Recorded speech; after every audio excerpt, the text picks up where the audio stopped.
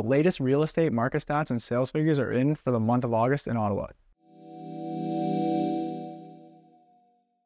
Hey, it's Curtis Sernoskie with Royal LePage Team Realty. Each day I work to help buyers and sellers achieve their real estate goals. If you're thinking about buying or selling and you have questions about the current state of the Ottawa real estate market, my contact information is provided in the description down below this video. If you enjoy this update, don't forget to hit the like button to subscribe so you don't miss out on future content like this. Without further ado, let's get into today's video.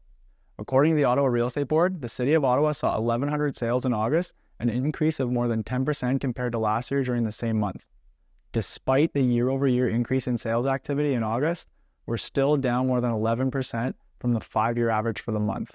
With over 9,400 cumulative sales throughout the first 8 months of the year, home sales in Ottawa are up by 6% compared to where we were last year at this time. Ottawa Real Estate Board President-elect Paul Zahn says the board is encouraged by the sustained levels of activity that took place throughout the summer and says that a busy fall lies ahead. Coupled with a third consecutive interest rate cut from the Bank of Canada, we're anticipating a heated market in the fall. From an inventory perspective, more than 1,900 new listings hit the market in August, just slightly ahead of last year at this time. There is currently 3 months of available inventory in Ottawa. This means that if no new listings are added, it would take 3 months to sell all the city's remaining inventory based on current activity. The MLS Home Price Index showed that the overall benchmark sales price for a home in Ottawa came in at $646,000 in August, down 0.3% from last year. Single-family homes were $732,500.